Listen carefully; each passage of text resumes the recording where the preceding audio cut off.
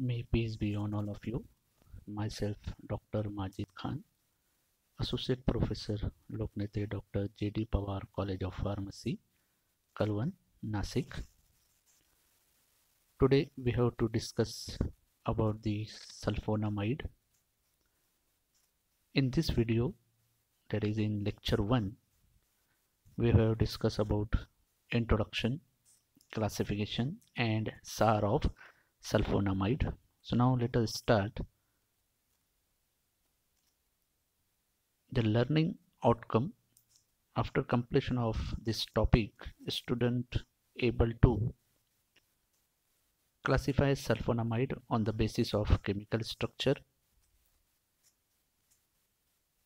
understand SAR of sulfonamide. Sulfonamide antimicrobial drug were the first effective chemotherapeutic agent that could be used systemically for the cure of bacterial infection in human being. Their introduction led to sharp decline in morbidity and mortality of infectious disease. The rapid development of widespread resistance to the sulfonamide soon after their introduction and the increasing use of broad spectrum penicillin in the treatment of infectious disease diminished usefulness of sulfonamide. Today, sulfonamide occupy rather small space in the list of chemotherapeutic agent. If we see the history, in the mid 1970, the development of combination of trimethoprim and sulfamethoxazole and its usefulness in treatment and prophylaxis of certain microbial infection led to a resurgence in the use of some sulfonamide. In 1932, Domag, scientist's name, began to study a brilliant red dye, later named Prontosil.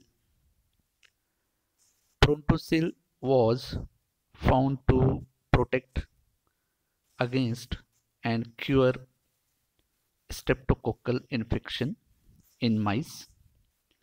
Interestingly, Prontosil was inactive on bacterial culture.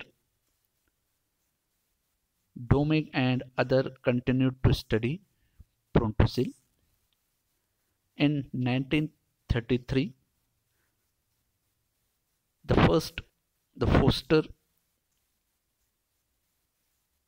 in 1933, the first of many cures of severe bacterial infection in human was reported by Foster, scientist name, who treated 10-month-old infant suffering from staphylococcal septicemia.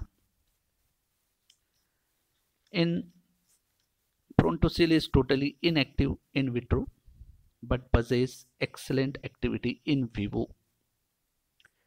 This property of drug attracted much attention and stimulated a large body of research activity into the sulfonamide. In 1935, scientists performed structure activity study on sulfonamide isodyes and concluded that azo linkage was reductively cleaved to release active antibacterial product sulfanilamide. This finding was confirmed in 1937 and urine of patient being treated with Prontosil. Finding was confirmed in 1937 when Fuller, scientist name, isolated free sulfanilamide from blood and urine of patient being treated with Prontosil. So here the structure of Prontosil is given. So in Prontosil structure there is a azo bond, this one, between the two nitrogen there is a double bond. So this double bond is reductively cleaved to form sulphanilamide and their metabolite.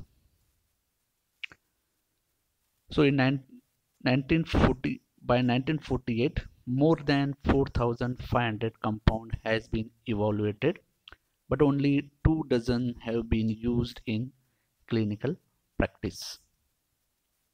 So it is about the history of sulfonamide. Then next point is classification. So on the basis of chemical structure, so it is the basic structure of sulfanilamide. If we see this structure, it contains 2 nitrogen, that is 2 amino group. The nitrogen which is directly attached to sulfur is called as N1 nitrogen. This one is N1 nitrogen. On the other hand, the nitrogen which is directly attached to aromatic ring, this one is called as N4. So here there are 2 nitrogen, N1 nitrogen and N4 nitrogen. N1 nitrogen directly attached to sulfur, N2 directly attached to aromatic ring. So on the basis of this sulfonamide classified as, first one is N4 substituted sulfonamide. So here there is a substitution on N4, means on this nitrogen there is a substitution. The hydrogen attached to this nitrogen is replaced by any other substituent. It is also called as prodrug. Example is prontosil. Second class is N1 substituted sulfonamide. So in this class, on nitrogen 1, first nitrogen, hydrogen is replaced by other substituent. It is called as N1 substituted sulfonamide. Example is sulfadiazine, sulfacetamide. Then third class, in this N1 and N4 disubstituted sulfonamide, means substitution is there on both N4 and N1. Example is succinyl sulfathiazole. And fourth one is non-aniline derivative. Example mefenide. So it is the 4 classes based on the chemical structure. First one is N4 substituted sulfonamide, also called as prodrugs. Example prontosil. N1 substituted sulfonamide. Example sulfadiazine, sulfacetamide. Third one is N1 and N4 disubstituted sulfonamide. Example succinyl sulfathiazole. And fourth one is non-aniline derivative, that is mefenide. Then next is SAR of sulfonamide.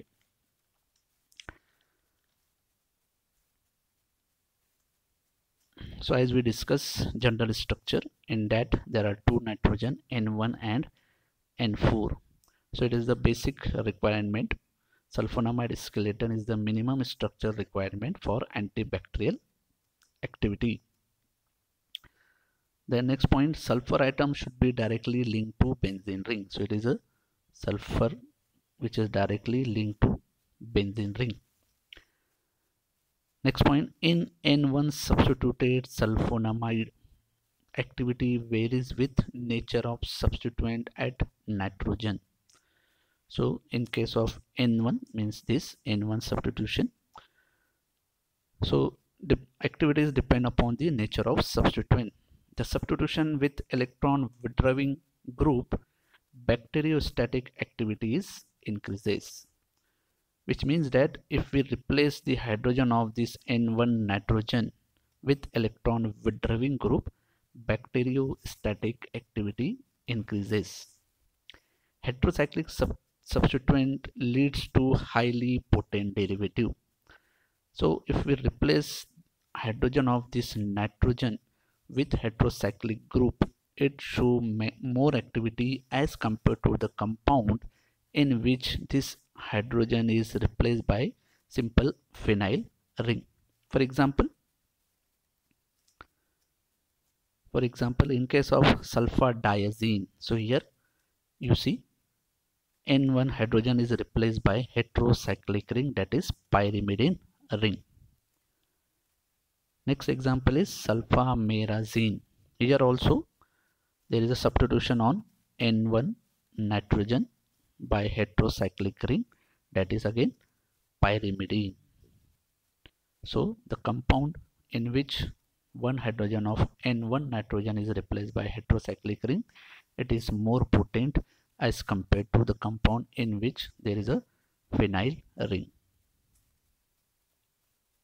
Next point, the free aromatic NH2 group means N4 should reside para to sulfonamide group. So as we seen in general structure, N4 is para to sulfonamide group. If we shift this N4 from para to meta or ortho position, result in compound devoid of antibacterial activity. Fifth point, the presence of free NH2 group at position 4 is very essential for activity. Any substitution of amino group either result in prodrug or loss in activity. Prodrug can be formed by attaching a functional group at N4, which can be hydrolyzed in the body to resume free amino group again, which is necessary for antibacterial activity. N4 acetylation with dicarboxylic acid such as succinic acid or phthalic acid yield sulfonamide, which are not absorbed in small intestine but are hydrolyzed in large intestine to yield free active form of drug allowed to act locally. It means that the nitrogen which is present on fourth position, that is called as N4 nitrogen, if we replace the hydrogen of this N4 nitrogen by any other group, the compound is prodrug. This compound after hydrolysis in intestine again converted into free amino group, that is called as prodrug.